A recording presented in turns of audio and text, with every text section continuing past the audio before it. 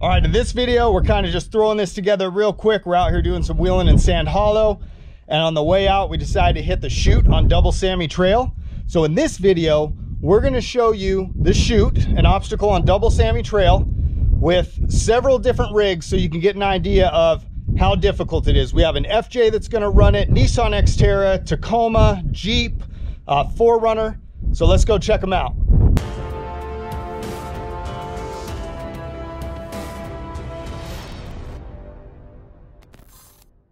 Hopefully the wind's not too bad. It's nasty out here, so the sound, hopefully it's all right, but we've got a FJ going up. He has an Atlas transfer case, locked front and back, on 35s. So let's see how this goes.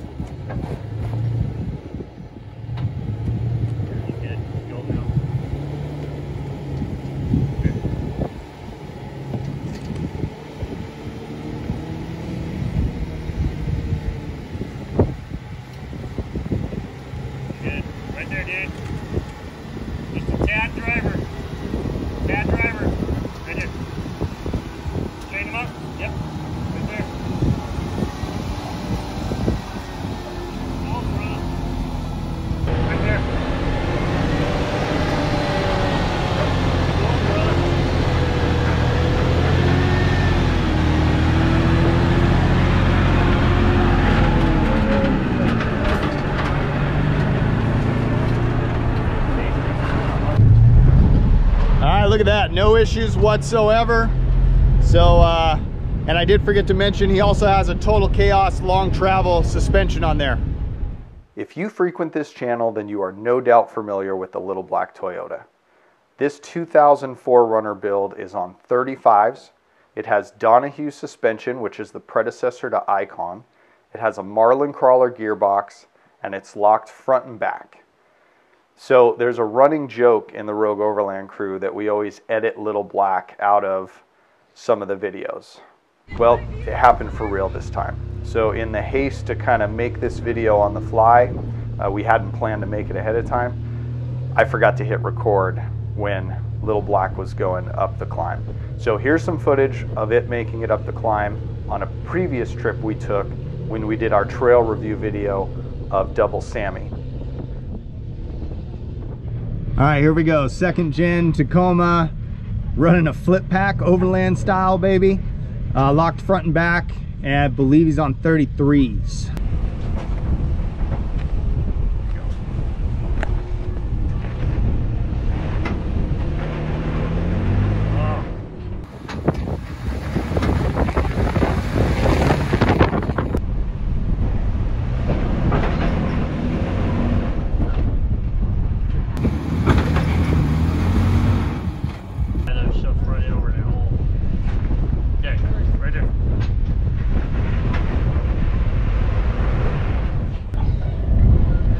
There you go. A little too much weight towards the rear. Couldn't quite get the traction to come up over that first ledge, and going around. All right, up next we have another second gen Tacoma. He's on 35s, but only has a rear locker. So let's see how this goes. Yep. Right there.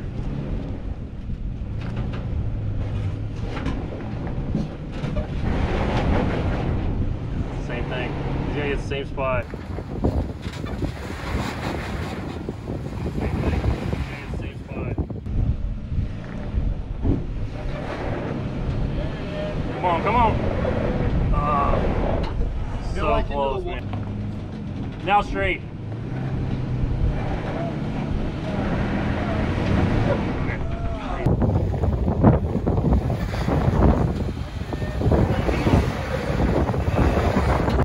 There you go. So it seems like what we're seeing here is the longer wheelbases. It's just kind of tough to get over that first little ledge. Slow.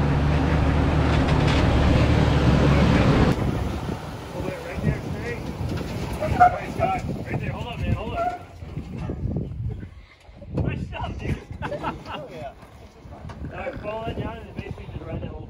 All right, so we finally found the line where with the shorter wheelbases we could be a little further passenger. Longer wheelbase had to be a little more to the driver's side. All right, next up we have a Jeep Rubicon. He's on 37s, typical Rubicon stuff, lockers front and back. Low range is pretty low. And then he also has a turbocharger on the engine. So, you know, like stuff like this, when in doubt, throttle out. He's gonna be ready. Just kidding.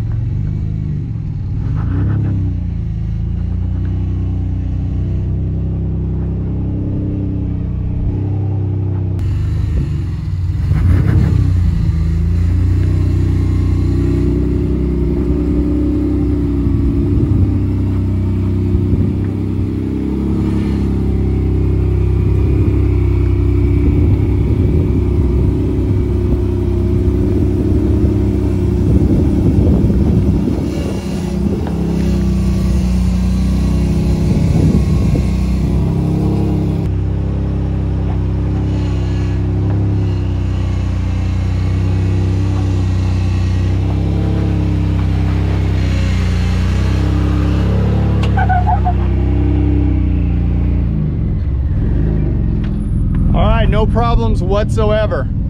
Okay, so last up we have the 2001 Nissan Xterra, solid axle swapped on 35s, locked front and back, crawler gears in the transfer case.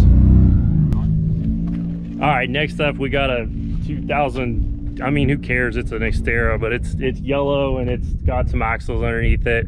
It's got a 3-point slow something in it, some transfer case stuff. It rattles when you're going down the road. I mean, it barely will do 60 on the interstate. But anyway, he's going to try to climb up here now. So I don't have a lot of hope, but we'll see what happens. A little bit to the, go a little bit left here. So this tire don't run it over. Yeah, a little more, a little more. There we go. That's good.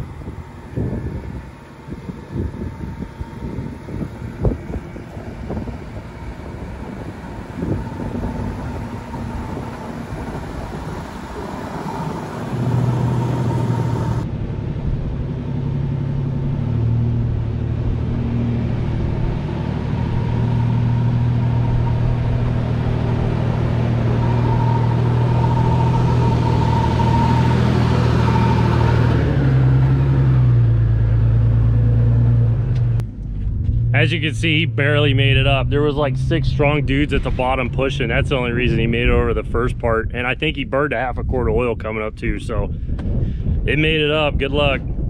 All right, so there it is. As you can see, we were able to get all the vehicles but the one Tacoma up the obstacle. And that was the Tacoma with the most weight in the rear, back towards that rear axle and behind that rear axle. So that probably played a role in that. Longer wheelbases. We had to go a little more to the driver's side. The rest of them we were able to basically just cruise straight up. So this obstacle is not as bad as you see in the videos. You watch the videos, you think, oh man, it's straight up, it's crazy. It's a difficult obstacle, but catch that right line and you just cruise right up it. There's traction for days. So this was just a quick video, not our typical production quality level, but hope you enjoyed it. Smash that like button. Throw a comment below. Let us know if you've run this obstacle before. And the best way to support the channel is to buy something through the Amazon links in the description below, or buy something on our website store, Rogue Overland /shop. We have hats, patches, molly bags, buffs, all kinds of cool stuff like that. And that just helps us produce more great content for you. So get out there and we'll see you on the trail.